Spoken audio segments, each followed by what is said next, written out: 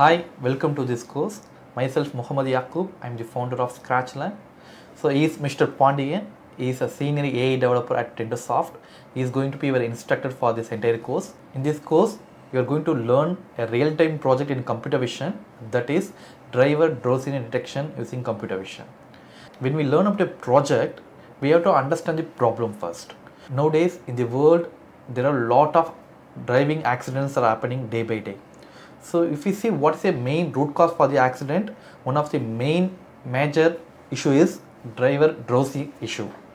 So once the driver feels sleepy or if he slept while driving, no, it should be surely fatal accident.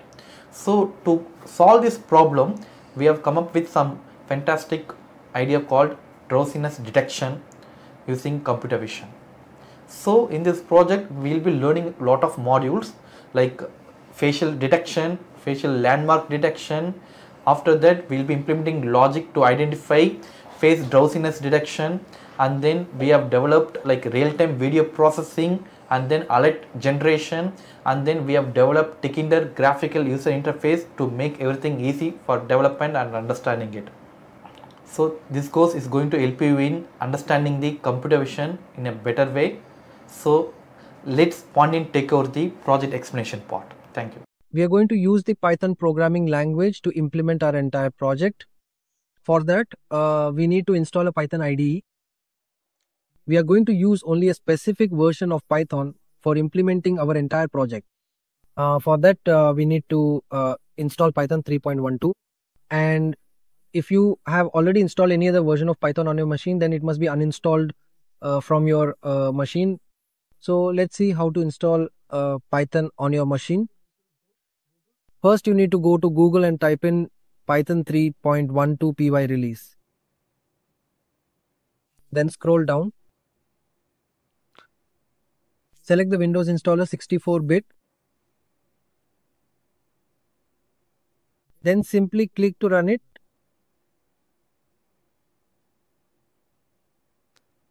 Then select Add Python to Path. Then click Install. Now Python is successfully set up on my machine. Then close it. Now we can go and check the Python version using CMD.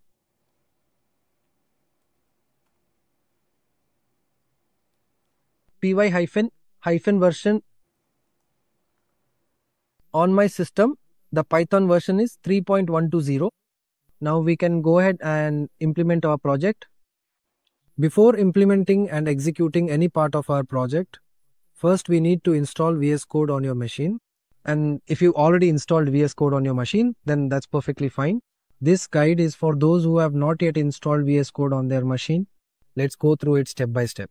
VS Code is a platform that makes it easy to build applications. To install VS Code on your machine, first you need to go to Google and type VS Code. Then press Enter. Select Visual Studio Code from the results. Then click on Download for Windows 10 and 11. Now the download has started. We need to wait a few seconds for the download to complete. Now VS Code has been successfully installed on my machine. Then I go to the folder. Then right click on the file to install.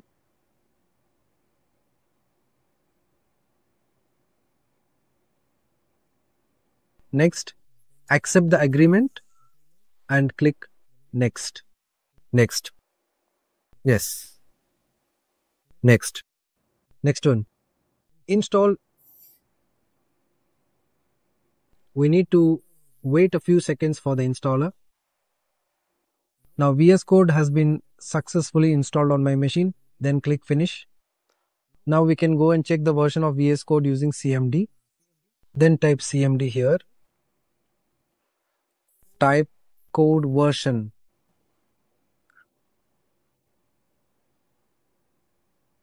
The VS Code version is 1.95.3. And now we can implement the project step by step. I'm going to give a brief introduction about the project. The project is called Driver Drowsiness Detection. This application is designed to help prevent accidents. When the driver is about to fall asleep, we can detect whether their eyes are closed or not.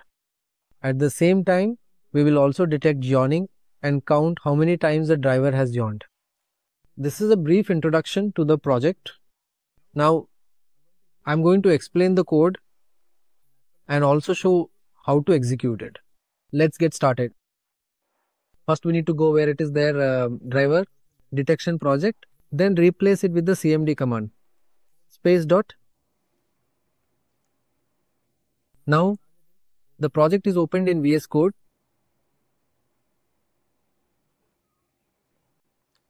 First, we need to import the necessary libraries to implement the project. The packages are CV2 and Numpy. I'm going to give a brief introduction about the MediaPipe library. MediaPipe is a Python library developed by Google, and this library is used for face landmark extraction, face detection, and body pose landmark extraction. But in this project, we are specifically going to use it for face landmark extraction. The points include the ear points and mouth points. After that, I initialize the MediaPipe library MP solution, then face mask. After that, I define some of the MediaPipe parameters, which are the static image mode, max number of faces to detect refined landmarks. The landmark is continuously updating, and I set the threshold of ear. Ear means ear aspect ratio, mouth aspect ratio. Consecutive frames is 5. If the ear value is below the threshold, then the eyes are closed. If the threshold is greater than the mere value, then it's considered as yawning. Then we need to set the right ear landmark and left ear landmarks here. And there are a total of 6 landmarks on the ears, right ear and left ear. And there are 4 points in the mouth indices, starting, ending, up and down. Next, we define the function for calculating the ear aspect ratio and mouth aspect ratio. We are going to use the Euclidean distance formula, which makes it easier to calculate the minimum distance between points. The formula is the square root of x2 minus x1 squared plus y2 minus y1 squared. This is the formula for calculating the minimum distance between 2 points. These are point 1 and point 2. There are actually a total of 6 points, both horizontal and vertical. And then these are the mouth landmark points. There are a total of 4 points. We are only going to use 2 points, the upper and lower ones. With this technique, we can determine whether the ears are open or not and whether the mouth is open or not. Next, we define a Tkinter window. The window is named Driver Drowsiness Detection, and the background color is light blue. The title is Driver Drowsiness and Yawning Reduction. Initially, we set statuses for waiting for face detection, e-close count, and yawning count. It's just updating within the window. Then we set the background button. The color is light blue. Then start the live stream. Whether the live stream is started or stopped. Then we set the buttons for start and stop. If you want to quit the program, you can just click exit, then exit, define the exit button. CV2 video capture is a function that processes frames one by one. Initially, we set the isLive variable to false. Once it becomes true, we stop the execution and then update the frame. This is to convert BGR to RGB, which is used to obtain RF data. This is for displaying a frame in the Tkinter window. Then we process each frame one by one here and then convert it from BGR to RGB. Then the extracted frame is passed into the face mesh for face landmark extraction, including the ears and mouth. Next, calculate the distance for the ear aspect ratio and mouth aspect ratio. This is the formula for calculating the ear aspect ratio. Simply put, you add together the values for the left ear and the right ear, then divide by 2. The reason for dividing by 2 is, as you might expect, to standardize the measurement for everyone. Since ear sizes can vary from person to person, that's why we divided by 2. Next, we calculate the mouth aspect ratio. Then we set the color of the text in the Tkinter window back to its original value. Next, we set the text's Y and X positions as needed. Then we set the condition that if the ear value is below the threshold, we increase the eye closure count. If the mouth or ear value is above the threshold, then we should increase the yawn count.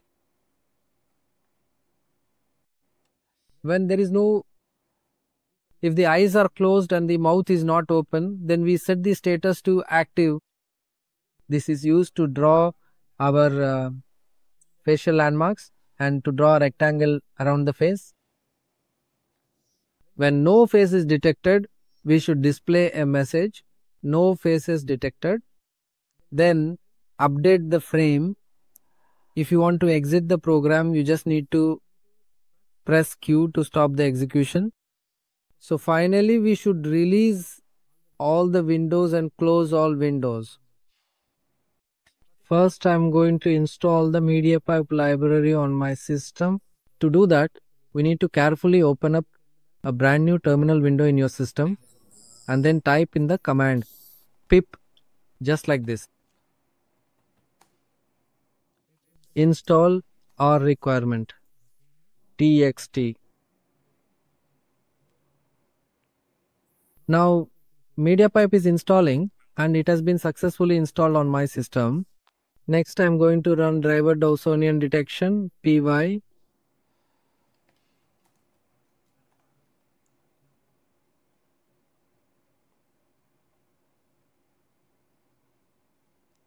Now the Tkinter window has opened. Then I'm going to start the live feed. Now my face is being detected and there is no eye closure count and no yawning count. Now I'm going to open my mouth. Now the count has increased. Now I'm going to close my mouth.